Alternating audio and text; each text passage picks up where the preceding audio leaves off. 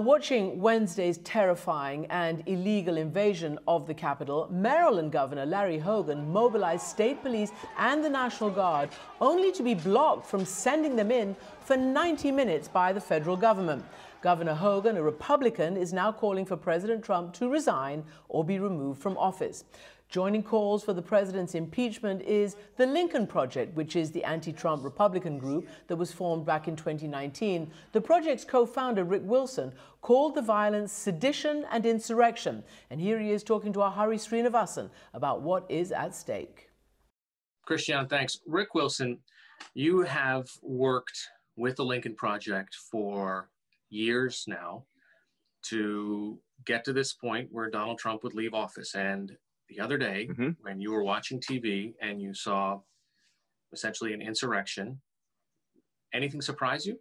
No. Sadly, the idea of armed and violent insurrectionists charging the U.S. Capitol, seizing our legislative seat of governance at the direction of the president and the encouragement of his allies in the Senate, particularly in the House, did not shock me.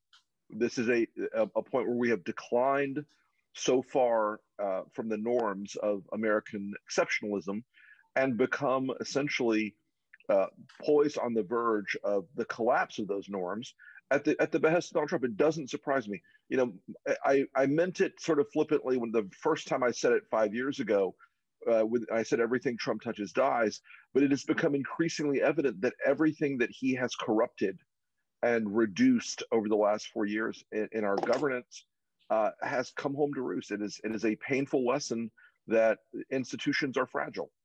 There was a recent Economist YouGov poll that showed even after the attack on the Capitol, about 40+% of people who say they're Republicans when they answer the survey say, yeah, I'm fine with that. I'm fine with the protesters. I'm fine with Donald Trump.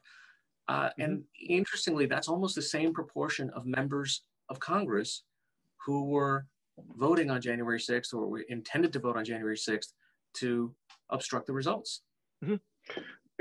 Trumpism is a cultural problem, Hari. Okay, and that culture is defiant of not only reality but of tradition and of morality. It's a fundamentally unconservative culture.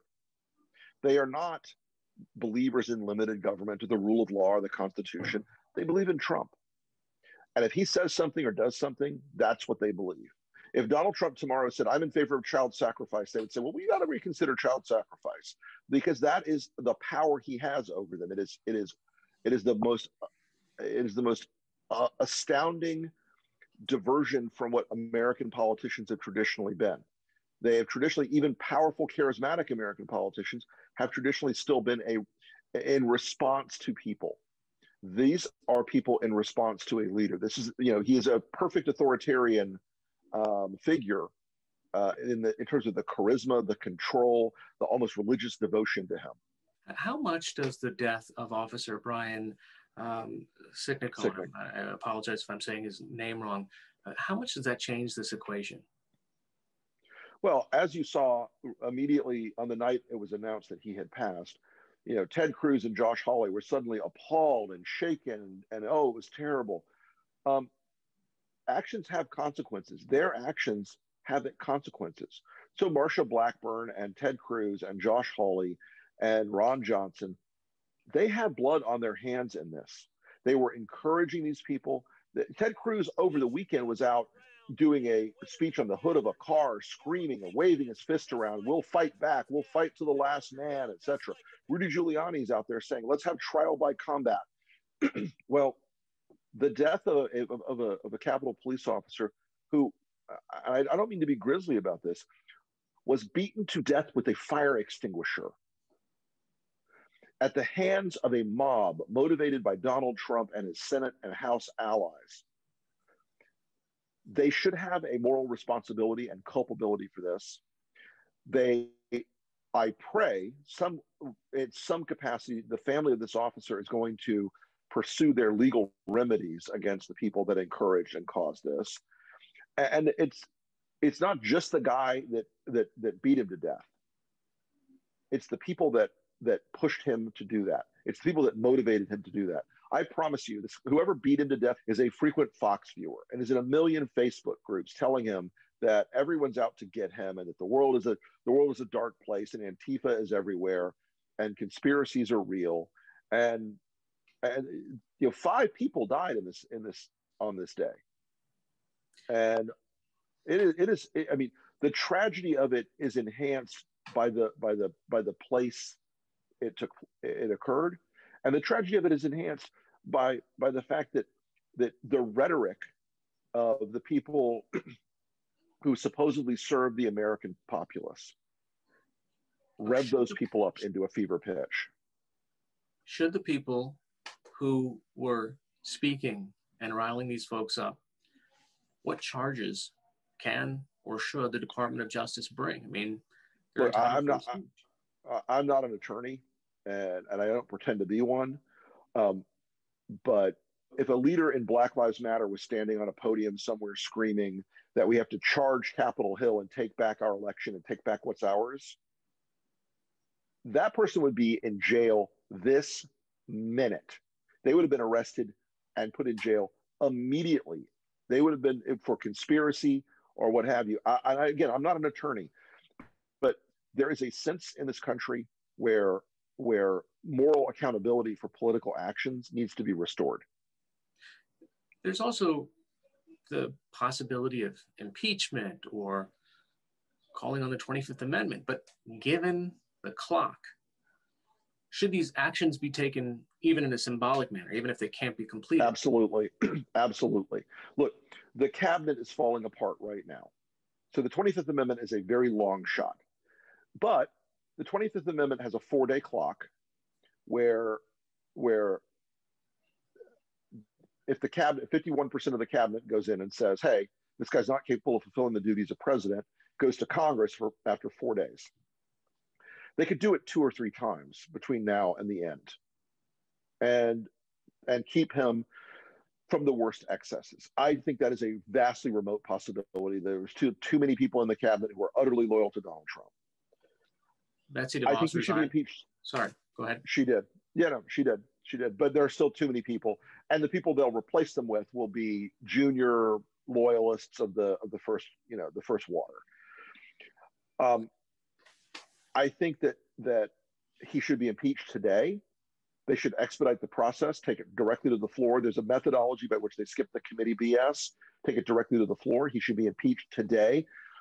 And the reason he should be impeached is that is a moment where it forces the Republicans in the Senate to take an up or down vote on whether or not they think this rhetoric and behavior and the outcomes that they are facing in the chamber in which they will be standing, as it was besmirched and vandalized by Trump supporters, if they think that that is a viable position to have.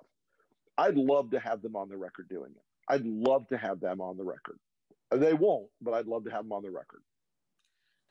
Given your involvement with the party, I'm sure you've read the long reports after the Republicans lose an election. They go off on a retreat. I've helped write some of them.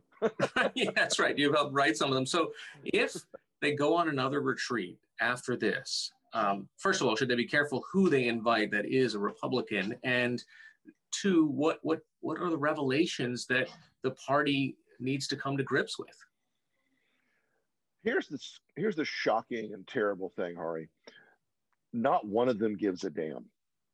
They have decided, they made a political calculus that for at least the next 20 years, there are still enough angry white people, angry white dudes, 55 and older, to sustain them in at least a functional party, even though it won't be a national party any longer. They're going to be able to hold on to enough red seats, red districts, and red states to call themselves a party. And they're not interested in expansion. They're not interested in viability. They are interested in the very short term. Do I keep my seat? Do I win? And so some of them will try to back away from Trumpism. Some of them will try to run it through the car wash, as I like to say, and pretend it never happened. But a lot of them have embraced it. You don't go back from this. You don't go back if you're Ted Cruz and say suddenly, oh, I'm a constitutional conservative again. This is not a scenario where these guys get to easily undo this or wind back the clock and say, oh, I'm a Reagan Republican. I was Donald who? They don't get to do that. You've said your three goals for the Lincoln Project were, one, to oust Donald Trump. Then you were going to pursue his enablers, essentially to the far corners of the earth. And then you were going to do everything possible to eliminate Trumpism. How long does that take? And how do you hold people accountable? Well, you hold people accountable by using the power of media, the power of political action, the power of advocacy, which we've become very strong at. We've become very good at that. We drove 3 law firms away from the president after the election. We made them quit. We pressured them. We are not constrained by the old Washington rules. None of us are lobbyists. None of us give a damn about whether we're invited to the winter party meeting. None of that stuff matters to us. But we have built an audience. We've built a constituency that is interested in pushing back on the people who have enabled Donald Trump. Now, that is a long road, but 22 and 24 are looming, and we plan to play a role in both of those campaigns. Trumpism is a more complicated problem. And, we came to realize it wasn't merely political fairly early in the process after forming the Lincoln Project. It is a cultural problem. It is a moral problem. It's a civic problem. It's an educational problem. So we're going to have to pursue some other angles into that. We're not really sure where that is yet, but we know that that's a long battle, because if we exist in a country where there are people who believe in authoritarianism, who believe in nationalism and statism, and in that model that Steve Bannon and other folks around Trump have proposed, we think this country is in deep trouble. We don't think it's a survivable philosophy for a governing party in this country to embrace ethno-nationalism and statism and authoritarianism. So how does Mitch McConnell, how do Lindsey Graham, how are they held accountable? Lindsey Graham survived a rather close election. He did. Look, and Lindsey lives in a very, very red state, and Mitch McConnell lives in one of the reddest of states. And so it's hard to hold them politically accountable. But what you can do is make their lives painful. What you can do is reduce the size of their majority. What you can do is get them into the minority politically. Because being in the minority isn't being 50% less than being in the majority if you're Mitch McConnell. It's 100% less. You go from unlimited power to almost none. And he's still got some positional power because of the rules of the Senate, but you reduce their ability to have political impact. You reduce their ability to elect more people. You cause the pain level with their donors and their supporters and the people that lobby them and the corporations that support them. You increase the pain level with those people. So look, right now, if you're a corporate supporter of Josh Hawley, somebody's knocking on your door right now saying there's a dead cop, in part because Josh Hawley was telling people that he was out there giving the high five and the raised fist to these people that were rioting and invading the Capitol. So there are ways to hold them accountable. Elections are part of that, but we lost in this country for a long time a sense of shame politically, and it was just like, okay, we're owning the libs, we're causing a ruckus, we're trolling effectively. We've got to change the way society looks at that kind of political behavior. It's a long road, Hari. What does Joe Biden have to do? Fix COVID. Honest answer. That's the number one thing Joe Biden has to do. He doesn't have to do the Green New Deal or gun control or anything else. He has to fix COVID. His administration, the fate of his administration will be decided in the first 18 to 24 months. If he gets the vaccination program in place and gets the economy on track, he will be considered one of the greatest of our presidents, because the death toll is rising and will continue to rise. It's the biggest possible issue. If he does that, people will see that government can be competent and sane and honorable and decent and doesn't have to be a performance art reality TV show every day. Look, fixing COVID would be great in a vacuum, but sure, what is the potential for him having to deal with rising domestic terrorism? from people who just don't actually find him to be the legitimate president. It's enormous. It's enormous. And I will tell you, there are two people who need to be held accountable if that domestic terrorism continues to rise. Rupert Murdoch, whose network is the wellspring of all the misinformation in the universe, and Mark Zuckerberg, whose platform amplifies it and tells Donald Trump supporters that there's a conspiracy against them, that the election is fake, that Joe Biden isn't legitimate, that violence is a political option. Those two people have a vast influence on the political culture of this country on the right that cannot be overestimated. Should the Attorney General, if he's confirmed Merrick Garland, go after Donald Trump? Absolutely. Absolutely. He encouraged sedition. He encouraged sedition. He has attempted to overthrow the results of a legitimate American election. And look, Donald Trump's life is about to become a burning hell, a misery of unparalleled scope, because the New York Attorney General is going to go after him on tax fraud and bank fraud. He is never going to escape court for the rest of his life. And it is important, I think, as a message from the Attorney General that everyone is accountable, that everyone is under the law. Donald Trump had an Attorney General in Bill Barr for 2 years who said that he was above the law and immune to any sort of accountability. I think it would be important in this world to see Merrick Garland or whoever becomes the Attorney General pursue charges against Trump and his administration, and to pursue things that aren't just about this particular incident this week. There's been an endemic corruption in this administration. There's been influence peddling.